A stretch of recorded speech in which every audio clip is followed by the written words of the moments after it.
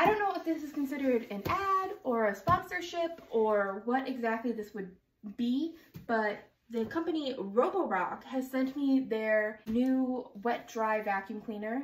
Let's open it and find out. So first thing of note though is that it is approximately half of a Maggie tall. So if you were wondering, I don't know if that says more about me or the size of the vacuum. It is a little less than a half Daniel. Yeah. So let's open the box. Oh yeah. Second thing of note, from a sitting position, crisscross applesauce, it is 1 Maggie tall. So this is the box that it comes in. Here it is. A lot of stuff going on. It says flat reach deep clean, edge cleaning, smart sensors. This is probably the most technologically advanced vacuum cleaner I've ever owned. One thing of note though is it does not go on carpet, which is unfortunate because our apartment is mostly carpet, but the kitchen does get messy, so this should still work. Help me, there's too much tape. So I'm just gonna read more of these things.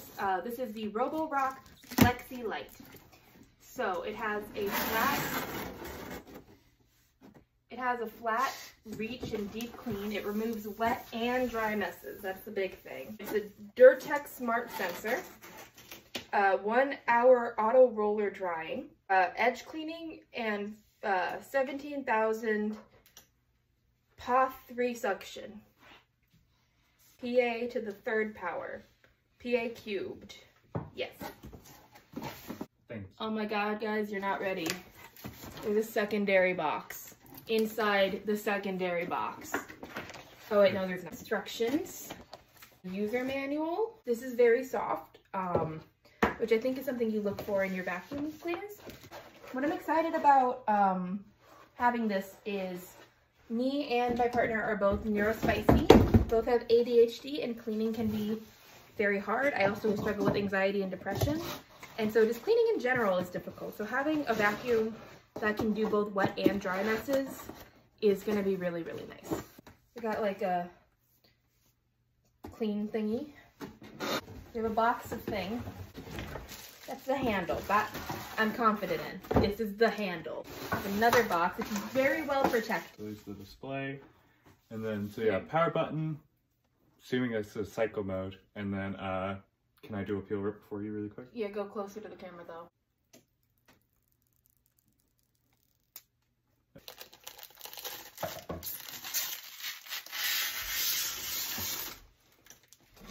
So now we need the actual instructions. This is our charging stand here. Yeah, we get a charging stand. Da, da, da, da, da, da, da, da, da, da, da, da. Introducing the Roborock Flexi Lite Vacuum! It says connect the power cord into the bottom of the charging dock. Store the extra cord inside the power cord storage slot and plug it into the socket. Leo. The clean tank's on the front, and then you empty the back. So that's clean tank. Okay. Nice little Roborock cable tie. Really showing off the important pieces. And then I'm not going to take you over to our sink because our sink is full of dishes, but there's a hole here. There's a little thing that says water, and then you open it and then you fill the hole with water. Okay, so I have filled the clean tank to right underneath the max limit. This is what that looks like. And then you just take it and you just pop it back into place, I believe. Very simple. This is going to be the dirty part. And so to empty it, you just, the little button right here that you push, and then it pops out. And it looks like you even have a bonus, it comes with a bonus filter, right? Yeah, they provide us with an extra filter. So that's pretty easy. Easy breezy cup. Can I say that in an ad for another company? Easy breezy. Lemon squeezy. There you go. There you go. This, I believe, is a cleaning tool. I'll be honest, the instructions don't seem to mention this. Well, it should be in the manual. So the charging grid comes like this. It shows the cord I was showing earlier. You plug it in right over here. The vacuum itself just comes on in. There's 2 spots for its wheels. Rests like that. It's the Flexi Lite. It is pretty light, and that was shockingly stable. I wouldn't say carry it like this, but yeah, you see it just kind of sits in there and it'll charge. Gives you a little diagram of all the different things. and then an explanation. So you can kind of follow along with the picture chart. Press and hold for 2 seconds while charging to start deep clean mode. You can change to auto, max, or eco mode. It can self-clean, press while charging, start, stop, self-clean, voice. Start charging. It's a lovely product. It's beautiful. This has a really good grip on the floor, so when you want to move it, you cannot just like slide it, you have to pick it up. Which is nice. I do appreciate that. I can't knock it over. Yeah. It'll be great. Switching modes. What are the different modes? That would be helpful. Press. Okay, it doesn't actually tell me what the modes do. I'm not seeing any explanation of. It's just different languages, which is fantastic. Multi-language, you know, very inclusive, making sure that everyone can use it. Place the vacuum cleaner on the charging dock and press and hold the Start charging. Press and hold I what? was talking. I'm going to be fully honest, I do not know what the different versions of cleaning are or how they work. I cannot find that in the instructions. It just says switch to auto, max, and eco mode. It doesn't actually say what those mean though. Max mode. Eco mode. Auto mode. The cleaning head and push the handle to lock. Hey Yes. guys, when you use a vacuum, it's very important that you push the brush in the vacuum. Or else, if you don't put the brush in the vacuum, I'll just show you what happens. Oh, it does say that. I see that now, yeah. There is a puddle here. That just snapped in, easy peasy. There's a lock to unpull it. That's perfectly, boom. Eco mode. Auto mode. So, handles very well. Is it supposed to make the floor wet? Yeah, I think that's part of it. That's part of it? Stop working. Oh wait. Auto mode. Max mode. Basically, Eco mode. it's low, medium, and high. Yeah, I think we should fill the floor. I think we already had. I think we should fill more. I want to do glitter. So in other vacuum tests I've seen before, people will make like little like lines of things to see how well it sucks it up. So we're gonna do sprinkles. You can't see that at all, I'm so sorry. Let's do something sticky. Putting a lot of faith in this. But I want to do an actual test, like. Hey, you know, that's fair. I'm gonna do some honey. Honey. And we're really trying to test the capabilities here. So we're gonna do a combo, like thick glitter. And also fine glitter. I don't want to waste too much of my glitter. And then, can you show your face, Daniel? I'm having fun. I'm trying to think of other things I spill often. Because there are my... I hope this works. She's committing so hard. You're about to get an honest review. God, I hope it works. I don't know, clean this up. That's so much glitter. How well can you see any of it? paint. I think that's a good spread. Cool. And some crackers all crumbled up. Just for like, you know, more common thing you run into. That's a mess. Eco mode. Let's see. One pass. You Okay. gotta pull it back too. Want to do that count as a pass? Yeah. Okay. Okay. Next, let's do sprinkles. I'm expecting similar. Okay. Okay. Wait. Go. Beautiful. Nice. Here's the big test. Ready? Are you doing them at the same time? I'm gonna do them at the same time. So here's honey if you Or can't do you want me see to try it. to like, I can try to like angle it. You really can't see honey, so this works. This works? Okay, ready? Yeah, that's honey right there.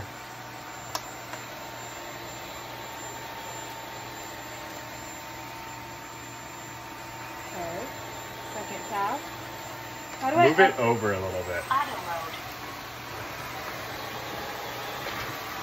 Like, Okay. Paint.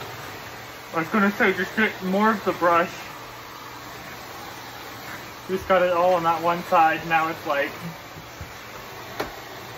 that was a lot of paint you threw at that. It's gotten a lot of it. Let's pause it. Okay. Let's wash it out. Let's wash that brush out. This is a good chance to test the self-cleaning. Yes. Babe, again, that's essentially a paint roller you just created. Okay, so this might have been my fault. I made a paint roller, and that's essentially what you did. So I don't think this is the vacuum's fault. Paint is meant to spread, and I'm realizing maybe So here's how it looks right now. We're gonna try this self-cleaning on a pretty extreme case, and if not, I know how to squeegee it. Start self-cleaning. Smart detection. Cleaning the roller. Okay. We're now cleaning the roller.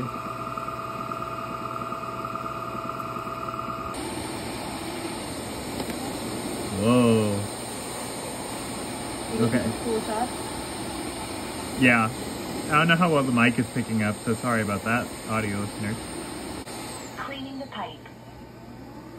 What's the pipe? I don't know. It is knocking out pieces that were attached to the roller, especially like out to here. But again, extreme cases. So now we're kind of in the drying portion. I'm assuming it's going to be done fairly quickly. Self-cleaning completed. Starting drying. Please clean the dirty tank and reinstall it in place. So there you go. So there's a button here. Pop it. Pick it up. Our filter's pink. That's my bad. And pull this out. Mm-hmm. I'm sorry. How do you empty wet? Usually down a garbage disposal. So you want me to do this in that sink? I guess. Okay. I don't know. I need to clean that up though. Okay, we have some dirty dishes, so ignore that, but we're gonna, I guess, get the water out at least this way, I guess. This doesn't seem right. This doesn't seem like what I'm supposed to be doing. To the very kind people at Roborock who sent this to us, I'm aware that this is probably not the review you wanted, the very pretty, like, simple review you wanted, but this is real life, so I'm trying to follow the instructions. Okay, figured out part of the problem. This part that goes like in the top, you're supposed to take out before you clean this out. So yeah, that makes a lot more sense. Okay, so it's finishing self-cleaning a second time just because we really did a number on it. And by we, I mean me. But this was extremely easy to reassemble, and to get this out, you just use, I'm doing this with one hand, so bear with me, this little handle to like pull it out. Yeah. Reinstalling it. Super simple. So this is what remains of my experiment. It's still pinkish, just a warning, babe. Mm-hmm. Auto Okay. mode. Max mode. Okay. Okay, there we go. So I just overloaded it a bit. Can you get the cheese while you're at it? Preach. Love it. Cool test. Yeah, easily. Whoa. That's actually really cool. Okay, so I'm currently kneeling where there once was honey and glitter and paint. There is none of that now. We did not do any other cleaning off camera other than emptying this out, which I showed you. I'll admit that I wanted to make sure I took the roller out You did. and cleaned the majority of the paint, just because I didn't want that gunking up. Yeah, that's fair. Final thoughts. Very impressive. It's extremely flexible. 10 out of 10 on flexibility. 10 out of 10 on weight. It's very light. I love that I don't have to deal with a cord. The charging cord is very short, so you have to keep it close to an outlet, I will say. But it did an amazing job. I've never had a wet dry vacuum before, so that was a learning curve. To the people of Roborock, I will not be just spilling paint on my floor again like that.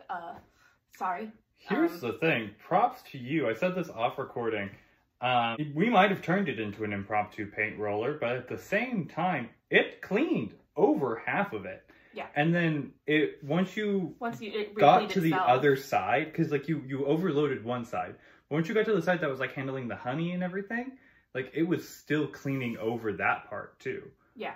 Like that's true. After I did the full sprinkle thing, we didn't reset. Yeah, there was no. So that was after literally everything. You finished it with the final gauntlet that it almost took down. I was most impressed with was, first of all, glitter, because it's glitter. but also the honey, because I expected fully for this to be sticky when I touched it, and there's nothing. So that to me is crazy. Overall, I think it did its job really well. I will say starting up was a bit rough, figuring out just like all of the different intricacies. It has like a screen and it talks to you, and the cleaning process was not particularly clear in the instructions. I tried using some of the QR codes that are on the box and stuff. Either they were too small for my phone to pick up, or they led to a search about something completely unrelated. So QR codes, not very helpful. To play devil's advocate there, yeah, even though we struggled and it was like trying to figure it out, we still got it figured out, up and running within not even an hour. Yeah, like it wasn't that long. I just wish things were a little bit clearer. I still don't know. There's a picture of the maintenance brush going somewhere, and I still don't really understand where it's supposed to go. But my biggest thing is like with the instructions, it gives you like 3 sets, which you think is helpful. But like, for example, I'm trying to figure out where the brush goes, right? And so I'm looking on here and it says that the brush is A6, right? So I go to the manual to try to figure out where the brush goes, and all it says is A6. Can you see that? A6, maintenance brush. I already had that much information. Overall, I wish the instructions went into a little bit more detail about the different things that it does. Like, this is clearly a very high-tech thing, and on the box it talks about how it has auto detection and all that. I'll be honest that I don't really know what that means. We can see the Dirt Tech Smart Sensor auto adjust using more suction and more water to tough stains for a better clean. So yeah, love that it gave us this many instructions. I just wish it went more into detail about what the different modes meant, and maybe a bit more on how to how you're supposed to clean the tank. The images are very helpful. I wish that they went into more detail about the images on the paper so that I could just kind of break it down a bit easier to understand. But overall, filling the water was easy. Cleaning it out once I realized what I was supposed to be doing was easy. I'm still not entirely sure the receptacle of which I'm supposed to be cleaning it out into. And also you have to be careful with the water because it did come out the bottom and spill over there, which Daniel did clean up. So the cleaning out the vacuum process is still a little unclear, still a little bit messy. That's probably user error though, because we're still figuring it out. But overall, as far as being a vacuum that is wet and dry, I would say this did great. Our floor is spotless, it's very clean. Also up here too, if you don't like the voice option, which I might turn off, there is a button to do so on the back. Volume button that is right there. My advice is if you want to test it out, don't use paint. Or if you do, don't squeeze it out on the floor, because in hindsight you put a ton of paint on the floor. In the thing that they sent me of how other people have tested it, they had liquids on the floor and they made a little fish pattern and stuff. I might have gone too hard. That's user error. But it's that's clean. User error. That's the thing at the end of the day. It's clean. So this is a very easy thing to use. You saw even how easily it picked up the cheese, which was an actual spill, not pre-manufactured, and it went under the stool. I'm just recapping and babbling. You're probably good. You're probably yep, that's a vacuum, and we're done now. That compared to a mop? Oh my god, night and day. Yeah. We'd still be working on the paint. Yeah. Yeah, I love the fact that we don't have to use my broom and my mop anymore. We can just be done. That's great. I don't usually even use a vacuum on the hardwood because vacuums a lot of times will just spray out crap when you're trying to vacuum it on the hardwood floor. Maybe that's just a me problem, but I run into that all the time. Wow. Also, it's a really nice vacuum cleaner. The number done on this. I'm sorry.